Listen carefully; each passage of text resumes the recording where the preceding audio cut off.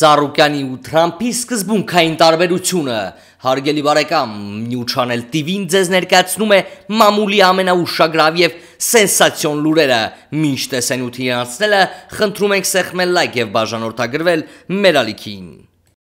Առաջինը ԵՄ գրում է ԲՀԿ-ի արտակարգ Ծառուկյանի եւ Թրամփի սկզբունքային տարբերությունը Բարգավաճ Հայաստան կուսակցությունը Գագիկ Ծառուկյանի գլխավորությամբ նիստ է արել կապված կորոնավիրուսային իրավիճակի հետ, որի ընթացքում Գագիկ Ծառուկյանը գործնականում կրկնել է այն խոսքերը, որոնք իրավիճակի գնահատման առումով հնչեցրել էր օրերս լրագրողների հետ հանդիպմանը։ Ծառուկյանի քայլը մի կողմից միանգամայն տրամաբանական եւ համարժեք է իրավիճակին, այսինքն քաղաքական եւ տնտեսական բարդ իրողությունների պայմաններում քաղաքական ուժի տվյալ դեպքում խորհրդարանում երկրորդ քաղաքական ուժի ղեկավարությունը իրականացնում է քաղաքական քննարկումներ, սակայն ձևի կամ արդիական բնութագրմամբ ձևաթղթի առումով ամեն ինչ կարգին ու տրամաբանական լինելով, բովանդակային առումով ամեն ինչ հիշեցնում է ընդհանրապես կամ խոշոր կապիտալիստական կամ քաղաքացիական սոցիալական, ոչ քաղաքական քննարկում, որովհետև քաղաքական քննարկումը պետք է ենթադրի կոնցեպտուալ առաջարկներ, որոնք առնչվում են թե ներկայիս վիճակին, թե շահկապվում են ապագայի հետ։ Սակայն ԲՀԿ-ի պարագայում հնարավոր է արձանագրել ընդամենը ներկայիս վիճակում պարզ անգամ պարզունակ կոչեր քաղաքացիներին սոցիալական օգնություն ցույց տալու վերաբերյալ, ինչը կարող է անել ցանկացած հասարակական կազմակերպություն եւ անգամ ցանկացած տնային տնտեսուհի։ Քաղաքական ուժից կամ ուժերից պահանջվում է քննարկել կոնցեպտուալ մոտեցումներ եւ անգամ կառավարության հետ բանավեճի մեջ մտնել հենց այդ մոտեցումներով, ոչ թե լոկ քաղաքացիներին նպաստ տալու եւ չտալու վերաբերյալ սոցիալական դիտարկումներով։ Բանն այն չէ, որ դրանք կարևոր չեն, դրանք ամենակարևորն են, գերկարևոր, որովհետև էական է ամեն մի մարդու անձնական ճակատագիր։ Սակայն քաղաքական կյանքն ու քաղաքական ուժերը պետական օրգանիզմում կարևոր են անհատի ճակատագիրը կոնցեպտուալ մեխանիզմների շրջանակում դիտարկելու համար, ինչը նշանակում է, որ պետք է խոսել այն մասին, թե մենք ինչ ենք տեսնում կորոնավիրուսից հետո նույն այդ քաղաքացու կյանքում եւ այդ թվում գործատուի հետ հարաբերություններում, նաեւ խոշոր կապիտալի եւ փոքր ու միջին ձեռնարկատիրության միջև հարաբերություններում։ Այստեղ է սակայն, որ դիպչում ենք ԲՀԿ-ի աքիլեսյան գարշապարին, որովհետև այստեղ կոնցեպտուալ քննարկումները էապես հակասության մեջ են մտնում ԲՀԿ-ի քաղաքական շահերի հետ։ Այս խնդիրը Գագիկ Ծառուկյանին հետապնդելու եւ քաղաքական դաշտում գործնականում փակ ուղի է մտցնելու միշտ, ընդ որում այդպես էր թե հեղափոխությունից առաջ եւ թե դրանից հետո առավել եւս։ Ծառուկյանը մի առիթով բերել էր քաղաքականության մեջ գործարար միլիարդատեր Թրամփի օրինակը, ինչը սակայն առավել ընդգծում էր այն, որ քաղաքականության մեխանիկայի իմաստով ԲՀԿ-ի առաջնորդը բաց է թողել անգամ այդ օրինակի առանցքային պահը, որ Թրամփը քաղաքականություն է մտել իր բիզնես խողովակներով եւ չի ստեղծել իր կուսակցությունը։ Նա քաղաքականություն է մտել քաղաքական արդեն իսկ գոյություն ունեցող 100-ամյա խողովակով ԱՄՆ-ի հանրապետական կուսակցությամբ, ինչը հիմնարար տարբերություն է, որովհետև Թրամփն առանց այդ կուսակցության ոչինչ էր լինելու քաղաքականության մեջ, ի տարբերություն Ծառուկյանի, որի պարագայում կուսակցությունն է առանց նրա տնտեսական ռեսուրսի դառնալու քաղաքական առումով ընչազուրկ։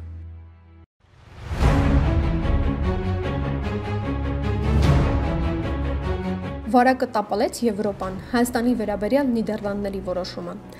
Կորոնավիրուսի համաճարակի օջախ է դարձել Եվրոպան, իտալական կենտրոնով։ Շատերն են հարց տալիս, ինչպես դա պատահեց, ինչու, որտեղ սխալվեց Եվրոպան, իտալացիները։ Իտալիայում էլ Եվրամիությունն է դառնում քննադատության առարկա, ծանր կացության ժամանակ օգնության ձեռք չմեկնելու համար։ Համացանցում տեսանյութեր են հայտնվում, թե ինչպես են իտալացիները հավաքում Եվրամիության դրոշները։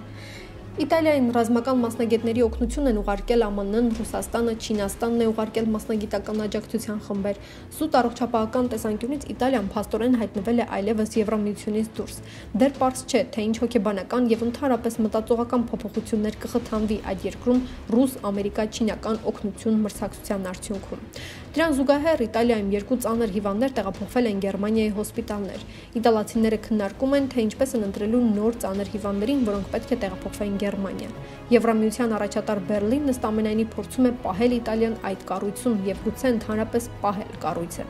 Եվրոպական կառավարման գերարդյունավետ ստերիլի կառավարման համակարգը փաստացի բախվելով վարակին տեղի տվեց եւ ի ցույց դրեց խորքային խնդիրներ։ Առաջինն այն է, որ փաստորեն արտակարգ իրավիճակում չկա եվրոպական միասնական կառավարման մոդել։ Բոլորը փակվեցին եւ սկսեցին ինքնաբավ կառավարումը։ Իսկ այստեղ արդեն հոգեբանական իսկապես նուրբ շերտեր են, որովհետեւ եթե եվրոպացիները մինչ այդ եվրոպական մոդելը դիտարկում էին համընդհանուր բարեկեցության ու ապահովման գրավական, ապա մահացու վտանգի պայմաններում այդ մոդելի անկենսունակությունը կարող է խթանել հակառակ տրամադրություններ, նոր ալիք հաղորդելով, այսպես ասած, եվրո հորետեսների տրամաբանությանը։ Կորոնավիրուսը գործնականում հաղթել է Եվրոպային ցավալիորեն, արդեն հարցն առանձին եվրոպական երկրներն են։ Մեծ հաշվով եվրոպական մոդելը թերևս վաղուց է այդ խնդիրների առաջ, ու եվրոպական առաջնորդներն իրենք էլ գործնականում խոստովանում էին դա, խոսելով էական ռեֆորմացիայի անհրաժեշտության մասին։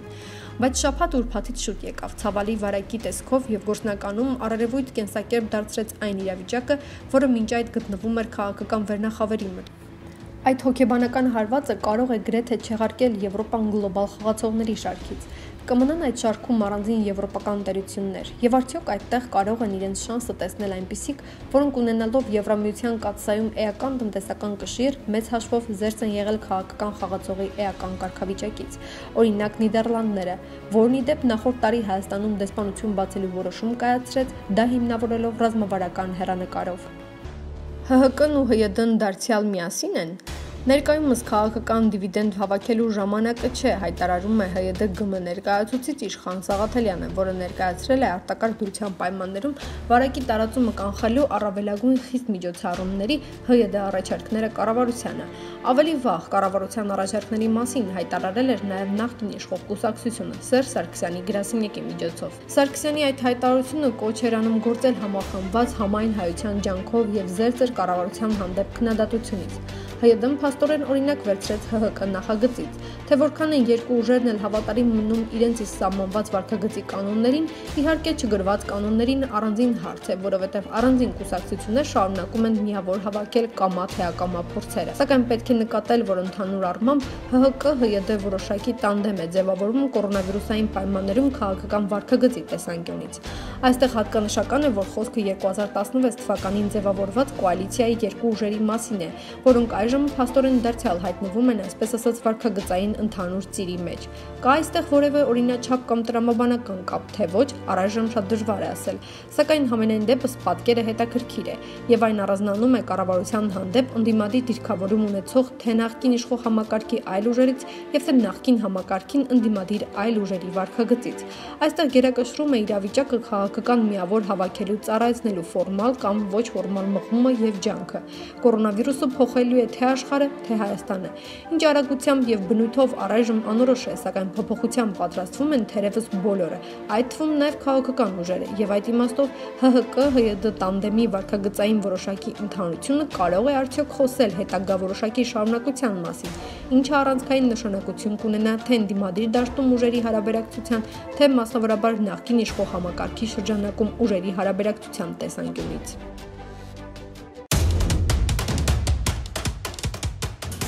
Մեդիա լաբը գրում է. Կոչ կանեմ լրջանալ, որովհետև մենք ոչ մեկից լավը չենք, բնակչության զգալի մասը ծեր է, լուրջ կորուստներ կարող ենք ունենալ, Սերգեյ Դանիելյան։ Մեդիա լաբի հարցերին պատասխանել է դերասան Սերգեյ Դանիելյանը։ Պարոն Դանիելյան, Հայաստանում արտակարգ դրություն է հայտարարված, բայց մինչ օրս կարծես մարդիկ լուրջ չեն վերաբերվում այդ սահմանափակումներին, ինչու չեն պահպանում մեկուսացման կանոնները։ Ոչ մի ազգ էլ պատրաստ չէ այս կատաստրոֆային։ Մենք էլ պատրաստ չենք, բայց պետք է պատրաստվենք, այնպես չէ, որ ամենտեղ այդ կանոններին հետևել են, եթե այդպես լիներ, վիրուսը այսքան չէր տարածվի, նույն Եվրոպայում տարածվեց։ Կամաց կսովորենք այս վիճակին, ինչ արած։ Մարդը միշտ մտածում է, կարամ փողոցը սխալ անցնեմ, ինձ բան չի լինի, կարամ չվարակվեմ, մտածում են իրենց կողքով կանցնի։ Երբեք մարդ վատը չի մտածում, դա բնական պաշտպանական ռեֆլեքս է, այնպես չէ, որ դա միայն մեր ազգին է բնորոշ։ Այս օրերին նաև շատ ենք լսում արտահայտություններ, որ մենք երկրաշարժ ու պատերազմ տեսած ազգ ենք, այս վիրուսը մեզ չի վախեցնի, այսինքն սթրեսակայուն ենք, դե ինչ խոսք, դա մեզ ահագին կոփել է, ինչ է եղել, դե տանը նստեք էլի, ինչ մի դժվար բան է, ուղղակի չաշխատելու դեպքում գումարը չհերիքելու խնդիր կա, մենք Ամերիկա չենք, որ մարդը $1000 տան, ասեն դե յոլա գնացեք, օրվա հացով ապրող մարդիկ կան, թե ինչ է լինելու նրանց վիճակը ես չգիտեմ։ Կան տեսակետներ, որ պետությունը պետք է լուծի այն մարդկանց ֆինանսական խնդիրները, ովքեր այս օրերին անկախ իրենց կամքից զրկվել են աշխատելու հնարավորությունից։ Ձեր կարծիքով, մեր երկրում ինչպես պետք է լուծվի այդ խնդիրը։ Պետությունը չի կարող դա լուծել, որովհետև մեր պետությունն այդքան փող չունի։ Մենք 30 տարի մեր ամբողջ ռեսուրսները վատնել ենք եւ ոչինչ չունենք, կոպիտ ասած որբ ենք։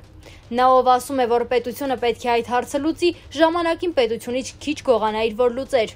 Ժամանակին բոլորդ հարկերը մուծեիք, նորմալ բիզնես անեիք, ոչ թե թալանով, սպանելով, խաբելով ու գցելով, պետական մեխանիզմներն էլ օգտագործելով։ Եթե այս խնդրեմը լիներ 100 տարի հետո, երևի նորմալ դուրս կգայինք այս ամենից։ Բայց հիմա իհարկե կորուստները շատ կլինեն, թույլն ավելի շատ կտուժի, ուժեղն ավելի քիչ։ Մենք ցավոք թույլ օղակ ենք այս ամբողջ շղթայում եւ երևի թե շատ կտուժենք։ Այսինքն կարող ենք նորից խնդրի առաջ կանգնել, որ երկրում աղքատների թվի աճը կգրանցվի։ Դե չեն աշխատում մարդիկ, բա աղքատ կլինեն։ Մենք եվրոպացի չենք, որ մարդը մի 3000 եվրո գոնե հետ գցած ունենանք։ Մենք այսօր աշխատում ենք, վաղը ուտում, մյուս օրը սոված ենք, եթե չաշխատենք։ Եվ ժողովրդի 90%-ն այդ վիճակում է, ֆայլաբազարում կանգնածից մինչև օֆիսի աշխատող։ Մենք օրվա հացով ապրող մարդիկ ենք, եւ այդ վիճակը այնպես չի, որ նորաստեղծվել։ Կառավարության քայլերը ինչպես է գնահատում, առավելագույնն է անում այս իրավիճակում։ Սրանից ավելի չէին կարող անել, եթե լինեին նախկինները, մենք վաբշե սովից կմեռնեինք, որովհետև իրենք միայն մեր վրա փող կաշխատեին։ Սրանք մեր վրա փող չեն աշխատում ու սրանից ավելի մենեջմենտ, ես չգիտեմ, ինչ պիտի անեն։ Գործարարները կարծես այս իրավիճակում աջակցելու պատրաստակամություն չեն ստանձնում։ Օրինակ նրանցից Գագիկ Ծառուկյանը, որը նաև ԱԺ-ի падգամավոր է, շեշտեց, որ չաշխատող գործարարների հարկերն ու աշխատողների աշխատավարձերը պետք է վճարի պետությունը։ Ինչու է այս իրավիճակը։ Մեր գործարարների 90%-ը գողեր են։ Նրանք վախտին մեզանից գողացել են ու դարձել գործարար։ Եկեք իրերը իրենց անուններով կոչենք։ Ինչ գործարար, նրանք գող են, որ ժամանակին գողացել են մեզանից մեր ծնողների թոշակները, մեր երեխեքի նպաստները, երկրաշարժի համար մեր ստացած օգնությունը։ Նրանք թալանել, գողացել, կոխել են միտեղները եւ հիմա ասում են պետությունը պետք է անի։ Սրանք էլ թույլ են։ Հեղափոխություն էիք անում, դնեիք սաղին, գնդակահարեիք, ձեռներից վերցնեիք։ Հիմա այդ փողերը կունենայինք, գործարանները կլինեին ազգայնացված, լույսը, գազը, հանքերը։ Մի բան կանեինք, բայց հիմա չենք կարող անել։ Հիմա բնակչության մի մասը կսովի, ծերերի մի մասը կմահանա եւ սրանից հետո մի քիչ ուժեղացած դուրս կգանք։ Ես մի քիչ օպտիմիստ եմ այս հարցերում։ Յուրաքանչյուր սթրեսային վիճակից միշտ ժողովուրդը դուրս է գալիս ավելի ուժեղ։ Իսկ ինչ վերաբերվում է գործարարներին, մենք մի քանի IT-շնիկ ունենք, մի քանի գործարար, որոնց բիզնեսը ժամանակին սաշիկն ուզում էր խլել։ Բայց չի կարացել խլել, այդ խեղճ մարդիկ աշխատում են, իսկ մնացած խոշոր գործարարները գողացել են։ Ինչ գործարար, մուկը քանի գործարան ունի, նա բիզնեսմեն է։ Ուզում են համոզել, որ մուկը պամիդոր աճեցնելով բիզնեսմեն է դարձել։ Նա գողա, այդքան բան, գողերին ժամանակին պետք է բռնեին ու գնդակահարեին, վերցնեին ձեռքներից ամեն ինչ, պետականացնեին, եւ այդ զալատոյ զապասը մենք հիմա կունենայինք։ Ինչ կոչ կուղեք մարդկանց։ Ես մարդկանց կոչ կանեմ լրջանալ, որովհետև մենք ոչ մեկից լավը չենք, մեր բնակչության զգալի մասը ծեր է և մենք լուրջ կորուստներ կարող ենք ունենալ։ Մի քիչ պետք է հավաքվենք, հասկանանք, որ եթե ասել են 60 տարեկաններն են այս ժամին գնում խանութ, ուրեմն նրանք են գնում։ Տատիկներին ու պապիկներին ուղարկեք խանութ, դուք վեր ընկեք տեղներդ, հետո դուք գնացեք։ Մի քիչ պետք է ինքնակազմակերպվել։ Եթե պետք է անձնագրով կֆրֆրանք, վիրուսները ունեն նման միտում, միանգամից ունենում են վերելք, հետո անկում։ Եթե որևէ մեկը կասի, որ ժանտախտի դեմ պայքարելով կարողացան դրա դեմը առնել, դա սուտ է։ 30 միլիոն մարդ մեռավ եւ կանգնեց ժանտախտը։ Բնությանը երևի այդպես էր պետք։